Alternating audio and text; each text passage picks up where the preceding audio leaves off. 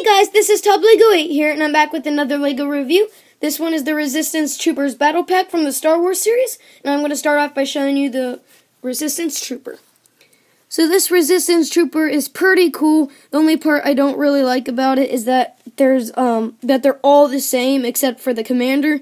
That's the only part that I really don't like, except for also the front doesn't look that good on the helmets, but the side does look good.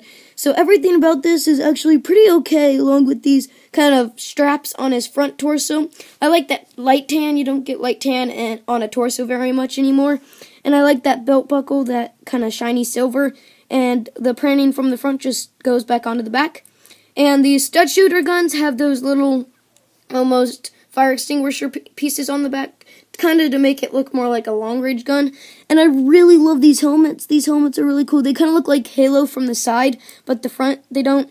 And these just lift up. And the only difference between all these is their faces. And that's all I'm going to be showing you. Different face, less serious. And this one has a mustache. And then this one has a darker tan with kind of that badge, and these belt buckle, it doesn't go all the way through, which is pretty cool since it almost looks like it's going through the dark tan kind of torso piece, and I like that overlap with the shirt. And the belt's pretty cool, and these stud shooters just fire, but this one does not have the fire extinguisher. I like that earpiece that he has on right now, with because that's really good printing since you don't get that often, and this hairpiece is pretty cool. And then you have the Resistance almost shuttle. This one's really cool. The only problem is those little firing pistols. I really don't like how they're off-center.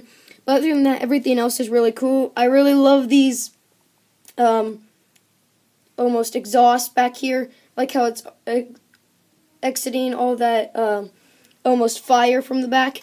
And I really like this huge turret. I find that to be a really fun build. And it's hilarious because it just shoots like that. And so that's it for the Resistance Trooper Battle Pack. And I'll see you guys next time.